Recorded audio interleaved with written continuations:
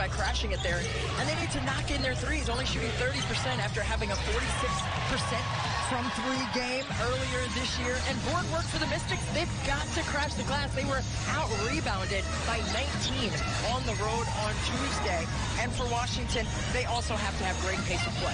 They only averaged 8 fast break points. They're going to need to double that tonight, but it starts with defense. Meng knocks down the three. It was 14-6. And the Mystics started the ball game on a 9-0 run. Here's Meng. Kicks it, Deladon. Back to Meng. 4 on the shot clock. Meng attacking. Lays it up and in. Has been chomping at the bit to stay in this league for a long time. And she was having a fantastic playoff run as well, too, and towards the end of the season last year.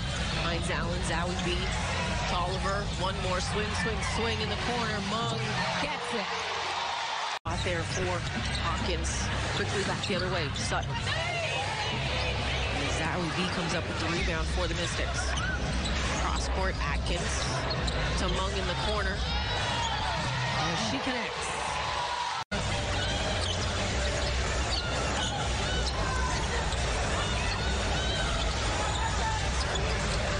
Meng in the corner. Add another one.